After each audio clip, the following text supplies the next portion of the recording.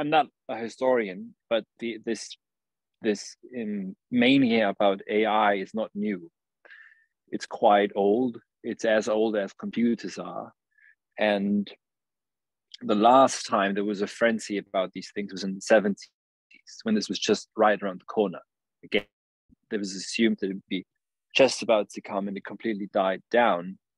The AI winter, right? The so-called AI winter, yeah, that was at the time where the development went down. And at the time, famously, it was actually what's his name, Dreyfus, who was famously saying that there's no way that these systems would become conscious, right? Yeah, well, AI, artificial intelligence. I mean, first of all, intelligence has got not much to do with consciousness by any stretch of the imagination. And additionally, it's a fancy name for stochastics. It's a fancy name for stochastic programs. And you're the expert here, not me. I can't calculate anything. I saw his book, and there were too many formulas in there. But no, you have quite a few formulas. And I did actually study economics. I had to go through stochastics myself for some time in my life. But that's what AI is. But what's more fascinating about this for me, and uncanny and terrifying, I mean by that, fascinating sounds, like we're having a neat conversation, is this happy, content self-reduction of man. It's the human being who ultimately self-produces himself, and gladly so. That's what I find so utterly striking about this. Nietzsche foresaw this, as you know, when he speaks of the last man who's content to invent happiness and blink. And I think the blinking is this sort of, winking to each other, where we know that nothing's really at stake here. And when you mention ethics, I mean, even that is not, that would be if not the most fundamental question, because if ethics means anything, then it's not just a word simulacrum that we use because why not?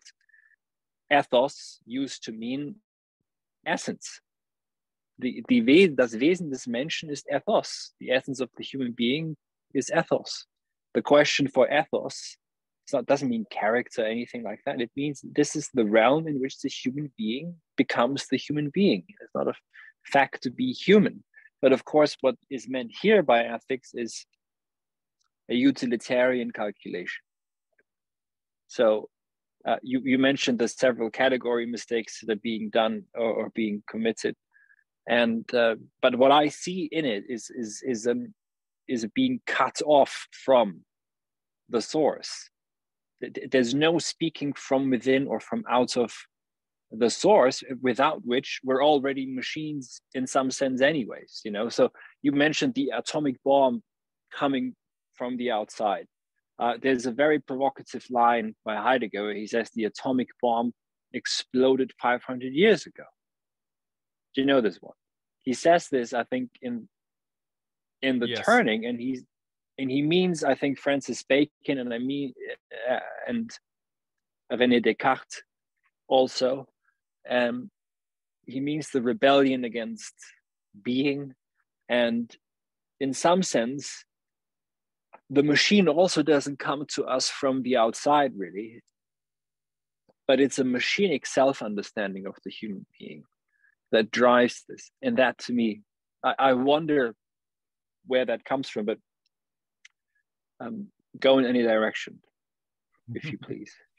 Yeah, well, in terms of the history, where you said it's that these talks about machine consciousness are older, that they also existed in the 70s, I would say you could, as Heidegger said, the atomic bomb exploded 500 years ago. You could also go further back with that as well, like the notion of the alchemical golem, where a artificial human was created out of clay, and then some sort of philosopher's stone just was put in there, was already an attempt to reconstruct what is human in form of some sort of material created entity.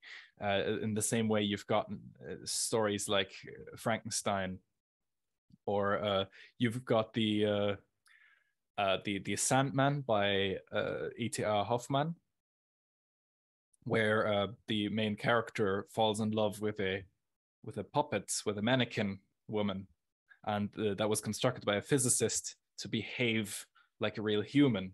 And the main character falls in love with it, is seen as insane by his fellow humans, but he doesn't see the artificiality, the fact that this person is not really a person but a mannequin. He doesn't see it because he projects all of his own ego, all of his own kind of narcissism onto her, and just wants an automaton that agrees with him. And I think that's an interesting point in that sense, that like what we kind of do is we kind of create these machines that kind of become autonomous in a sense. There's this sense of looking at technics as an autonomous entity, and they kind of reproduce themselves and maintain themselves. In systems theory, you'd say autopoiesis. They kind of maintain themselves by increasingly fulfilling our desires and creating new desires. So the kind of view of that and the kind of elaborate exploration of that has been given by writers such as Gilles Deleuze and Nick Land, who talk about this. The issue being here, of course, is that for them, cybernetics, this kind of view of we are just a network of energetic computational nodes, and we're just these energetic computational nodes that are our machines. They've co-evolved with us, and that's all there is, just kind of cybernetic processes, input, output. This kind of view by them is totalized. It is seen as like the final last stop of metaphysics, and that is it. There's no beyond that. You hear even Nick Land saying nothing human makes it out of the near future. So it is kind of a philosophical resignation, in a sense, a philosophical totalizing of the kind of trajectory of technics. And in a way, like, it is, these writers were profound, perhaps more educated than I am in these areas, but in a way it feels to me like a form of resignation. What would be your input on that?